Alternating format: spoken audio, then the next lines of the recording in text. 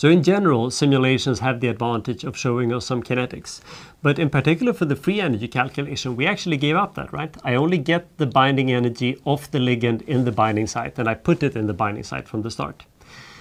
Ideally, in a simulation, I would like to see the entire movie. That is, putting the ligand somewhere in the box and letting it diffuse and find the binding site itself, because then I'm not making any assumptions of where it's binding. That has been possible in a handful of cases, but this is very much state-of-the-art cutting-edge research. I'll show you one from the David Shaw group. This is about 10 years ago. They took a tyrosine kinase receptor. Remember that I told them? But this is just the tyrosine kinase sitting on the inside of the membrane. And then we're putting the small drug here in orange, and then we hit the play button and see what happens. This takes several microseconds now. It's a very long trajectory. Do you see how this molecule is searching, testing different conformations?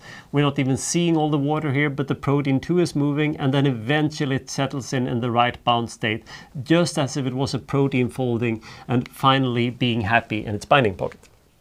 And you know what? This is more similar to protein folding than you think. Just as in protein folding, it appears to be an entropic process, right? It's searching and searching and searching. In this case, we know the answer. Why? Because we can determine an experimental structure with this ligand bound. And it turns out that the end state of the simulation overlaps virtually perfectly with the simulation. It's black and orange in these plots. But what we can do from the simulation now is that we can study, for instance, the energy. As it's going there, what's happening to the energy? Are we gradually going downhill? And it turns out we are. Do you see the parallel between that and protein folding? And protein folding, we also had the energy always going down, but the reason for the barrier was that it was an entropic search process. This too is an entropic search process. So while we spend a large part of this class studying protein folding, it's because it's an ideal, simple problem. But the general properties of having molecules testing different conformations and everything, that's equally true for drug design and most other conformational transitions we're going to be speaking about, and that you will hopefully work on in your future career. What can we get from this? Well, this particularly means that we're getting kinetics. And now we can start to see what's happening when we're crossing that barrier. What is really the rate limiting step that means that it takes some time for us to bind? Is it that we have to squeeze a few waters out of the binding site? Or is it that I have a particular number of rotating bonds in my molecule and I simply need to search through all those bonds before it can bind? It turns out that both those are very common properties, but in particular getting rid of this water that exists in the pore before I can squeeze out the water and replace them with my small molecule. I'm going to show you another example of this that Ron Dror did a few years ago. So here they simulated a process where they tried 3 beta blockers and 1 agonist against a GPCR. And here too we know what the binding site is, and then they simulated this for a few tens of microseconds. Lots of simulations. Here too they got beautiful results where the experiment overlaps perfectly with the end state of the simulation. You can hardly, it's gray and purple here, they overlap. You can't see the difference. But the question is what's happening on the way there? Well, it turns out that there were barriers. It took quite a long time for the molecules to find the right state. Even more surprising, there were 2 barriers actually.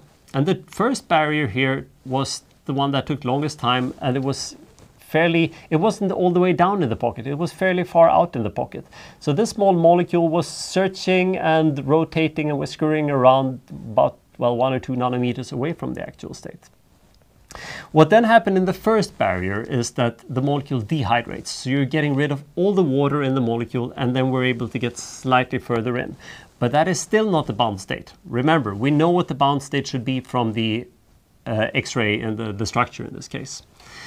And what they found after a few tens of nanoseconds is that eventually the molecule passes this second barrier.